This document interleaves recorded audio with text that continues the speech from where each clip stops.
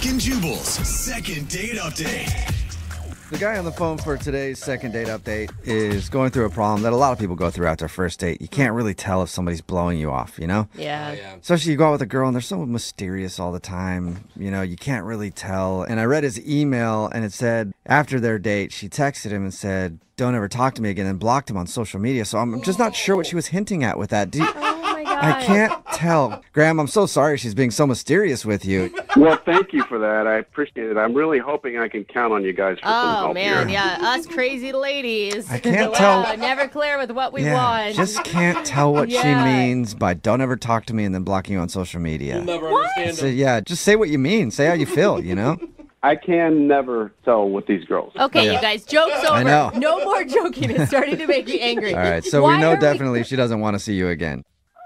Yeah. Then why are we calling her? She made it very clear she doesn't want to talk to you. Well, I like this girl, and I thought I had a genuine connection with this person. And you were obviously wrong. Well, it's confusing because there's a lot more to the story. Okay, how did you meet her, first of all? So I was commuting to work on the train, a daily thing that I do, and I see this beautiful girl just standing like 5 feet away from me, and I got that feeling. You know the feeling when you just feel like you know somebody? So I'm like trying to figure out where I know this girl from, and then... You're like, the train. I know her from the train. She commutes every day, She's too. standing 5 feet next to me. That's how I recognize You know, her. it's just one of those like gut feelings. And then I remembered that I saw her like 15 years ago at church. What? Dang, good memory. For real? Yeah, we used to go to church together. Oh, okay. And I didn't have a crush on this girl back then, but I knew her. So cut to this moment in the train, and this girl is very good looking. Like, she's blossomed. Ooh. Oh, it sounded creepy the way you said that. It did. She's Oh, just sorry. grown into... Did that sound creepy? Yeah, it I did. didn't mean it to sound creepy. You are all grown up. It sounded like you were the old Yeah. pastor from the church Look at talking you. about the Oh, young no. girl that had grown up. God is good, isn't he? He has bestowed some gifts upon you. All right, sorry, go ahead. So I mustered up some courage, and I went and talked to her, and I asked her how she was, and we ended up reconnecting. Yeah. Awesome. So it turns out that she works like 2 blocks away from me. We talked for the next several stops, and I asked her to lunch. Okay. And she said sure, and it was kind of a little hurried because we were trying to get off the train. And so the next day we went to lunch. And on the date, she starts asking some pretty general questions, like first date questions. So it dawned on me that she doesn't remember who I was. Wait, you hadn't brought up like, hey, I remember you from church. You hadn't brought that up? She knew I was from church, but she didn't remember who I was exactly. Okay. And so anyway, it didn't really matter because the date was going really, really well, which felt good. And then so I asked her if we could hang out and make plans for the weekend. Okay. And she was like, yeah, sure, of course, that'd be great. Because it was going, like, we were having a good time. It didn't matter that she didn't remember me because I felt like there was something that we could build on. Yeah, Right. and if you go from lunch to weekend plans, I mean, obviously she was into it. Exactly. And so next day rolls along, and again, this is like where the train literally hit me because she sends me a text. And in the text message, she says, and I quote, "I just remembered who you are. Don't text me again. Whoa. Damn. Don't come up to me on the train. Don't communicate with me." Whoa. And then she proceeded to block me because I responded and never heard back from her again on text. And I had done a little reconnaissance on social media. I couldn't pull up her page. I couldn't find her. She even blocked all of your stuff there, too. Dang. Straight up blocked me. Wow. What did you do? Yeah, what do you think you did? I was thinking about that, and I was like, I don't know. What could I have done to her when I was like 12 years old? I've been like racking my brain, like thinking, what did I do? What did I do? And I can't come up with anything. I'm really confused. And you don't remember any sort of awkward interaction with her ever? None. Never. None. So you have no idea what she is accusing you of doing to her back when you guys were in church as a kid. That sounds creepy, It too. really does. But anyway, you have no idea what she's saying you did. Correct. And she remembers. It must have been something bad. At first, I thought you were some weird stalker, but I could see where you'd want to find out what that is. Maybe she's remembering the wrong person. Were you kind of a jerk when you were younger? No. Like I any chance you could have, like, I don't know, bullied her or Bible shamed her? Like, you know, I hear that's a thing. If you don't know a Bible verse, man, people will just shame you. You don't know Genesis? Yeah. Loser. Yeah. Did you Bible shame her? Is that what you did? Never. Okay. Huh. Anything you guys can do to help me out, to like give me some clarity here, because I'm a really nice guy and I was a really nice kid, Right. and like I'm really confused. All right. Well, we'll play a song and then come back and call her and get your second date update, okay? Thanks, guys. Okay, hang on. Moving 92.5. Brooke and Jubal in the mornings. Second date update. If you're just tuning into today's second date update, Graham is on the phone and he wants to call a girl named Grace. They actually knew each other when they were younger. They used to go to church together, and he saw her on the train the other day, went up and talked to her. They ended up going out to eat lunch and made plans to go out again. But before they could actually go out again, she texted him and said that she never wanted to talk to him again because she remembered who he was. And then she blocked his phone number, she blocked him on social media, blocked him everywhere.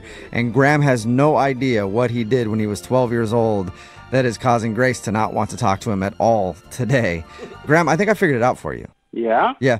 I mean, because I grew up in the church, right? Like, old ladies would always get mad at me for wearing a hat in church. Then I would say, take off your hat. And it would get really annoying. So to get them back, I would plant drugs on them and then call the police, and then they would be escorted out of church.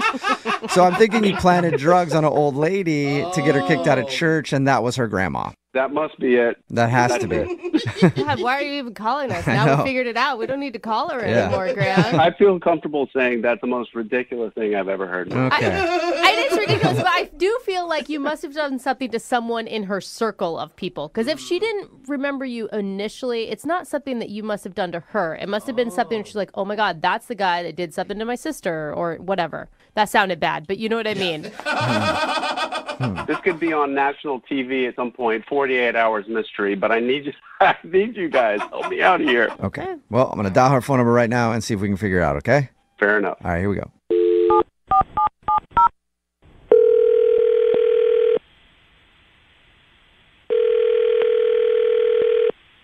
Hello. Hi, can I speak to Grace, please? Speaking. Hey, Grace, how are you? This is Jubal from the radio show Brooke and Jubal in the Morning. What? Brooke and Jubal in the Morning, it's a radio show Okay. that you sound How can I help you? super familiar with. I'm calling you today because we actually got an email about you from one of our listeners. You did? Yeah, well, because we do a segment on our show, it's called the Second Date Update. And so you went out with a dude, and he has no idea what he did, but apparently you don't want to see him again. Are you talking about Graham? Yes, I am talking about Graham. Okay. Okay. He told us that you, obviously, like Jubal said, you don't want to talk to him at all anymore. Like, we understand that. No, I really don't. Yeah, but the question is why? Because Graham only had nice things to say about you. He said that you guys knew each other when you were kids at church, but he doesn't remember ever doing anything wrong. Oh, really? That's what he told you? Yeah. Yes. Like, he was honestly perplexed. Like, he has zero idea what, he even thinks that maybe you're confusing him with another person or something. No, I'm definitely not confusing him with another person. So do you mind telling us what he did more specifically so we can tell him what he did? Because he's super confused. Wow, what a jerk. He's really denying that he did anything wrong. I don't We think asked him a few times, and he even asked if he was like a bully or something when he was back, I think he was like 12 years old. And he said no. He said he couldn't think of anything. He said no to that? Yeah. Was he mean to you when you were little and he just doesn't remember? He basically ruined my life. Whoa. How? That's pretty dramatic.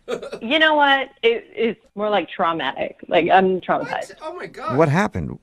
So we're in choir, Uh-huh. and we're singing our hymns, and I was given a solo, and I delivered it, and I hit the note, and it was beautiful, and it rang through the church, and then it was punctuated by the loudest fart I have ever heard in my entire life. The loudest fart? Really? Was that... Everybody was laughing. You're laughing at me, too. It's funny. I'm not laughing at you. You farted during your solo? No, not me. Graham. Oh, they think you farted. So he farted loudly. And everybody started laughing. Yeah. But why would that ruin your life? Because it was so embarrassing that I had to quit the choir. Like, I couldn't sing anymore with anybody. And I used to love to sing. All I can remember is looking down in the pews and Graham sitting there laughing his face off while he was ruining my life. You sound like still really upset about this fart. Like, you can't find humor in it, 15 years later? Yeah. I'm an accountant now. I don't find humor in anything. At least you're honest about that. I think he did it on purpose. Really? Honestly. He and his friends were all laughing about it like it was planned. Like he meant to do it. Okay. Yeah. And you obviously have never forgiven him for that. No, and he never even apologized. I don't think he even remembers that happened. Well, he wouldn't, would he? You don't always remember when you ruin somebody's life. That's true. That's what they say. Yeah, people have told me that all the time. I'm like, oh, I have no idea. That's really sad. Well, Grace, I hesitate to tell you this because I think it's going to make you angry, but I'm going to tell you anyway. Graham is actually on the other line listening and wants to talk to you. What? Yeah. Oh my God, Graham, do Are you not laughing, laugh. Graham? What are you doing, dude? I'm sorry. I'm so sorry. Hi, Graham. Grace. Hi, Grace. Why are you calling me? I'm calling you because we had a good time. I'm sorry that I'm laughing now, first and foremost. That was not me. I did not do that. That was my buddy Augie. He was sitting right next to me, and I completely forgot about all of that, but I'm remembering it now. So you remember the fart? It was not Augie. It was you. No, it was Augie. I swear to you. You know what? Could It doesn't even fart matter. like It doesn't even matter. But, see, It Grace, doesn't matter here's the thing. because you were laughing then at my pain, and you're laughing now at it. So why would I want to go out with somebody who is just going to make fun of me for the rest of my life? Fair enough. Like, I get it. When you're a kid, it's easy to get traumatized about stuff like this. And everyone was laughing. It was an impressive fart, but he did it. Augie was impressive with that. Like, I don't know how he did it. Like, he could drop a fart whenever, however, all the time. That's just the way that he did business. That's the way he did business. He could change the pitch. He could change the timbre. He could change the intensity. He had the right fart for every moment. Oh, my God. Graham, I do not think you're helping the situation right now, buddy. All I want to do is know Augie. I just want to meet Augie now. I keep in touch with Augie, and he's an awesome guy. I mean, he's had his fair share of troubles, but he's a good guy. And look, He's a good guy. Did you not hear what I just said? He completely embarrassed me on purpose. Grace, you cannot hold stuff against me or anybody when we were 12. Maybe you can't, but for me, it was really traumatic. And I don't want to go out with somebody that treats people that way. Grace, can I just ask you a question? First of all, when did you figure this out? Because when I met you on the train, I got the feeling that you didn't really remember who I was. Honestly, I didn't remember you until I got home and I started looking through my photos, and then I saw you, and it all just came flooding back. And it's like I've had to deal with this all over again. I had forgotten about it. But if you went home after our date and you were looking at photos of me, there must have been a reason for that, right? Like we got along really well. We had a good time on the date. And all of this stuff when we were 12 years old aside, we had a great date. And I would really like to have another shot with you. You're not any different now than you were then. 12 years old, Grace. 12. Yeah, when you're 12 years old, it's hard not to get caught up in the thrill of a fart, you know? Yeah. I didn't get caught up in the thrill of it.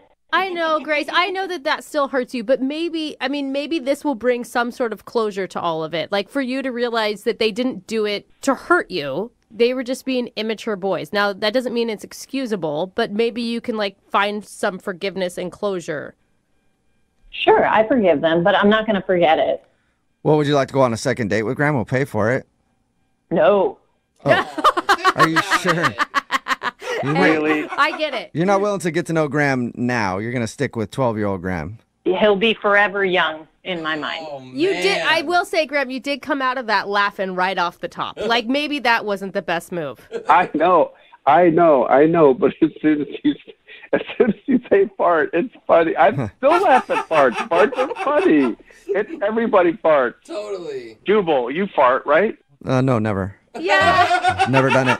Don't know what you're talking about. I'm with Grace on I this one. came to you for help. Thank you for your time, Grace. Sorry for what happened to you in church. I hope you and get Graham, sorry you didn't get a second date, man.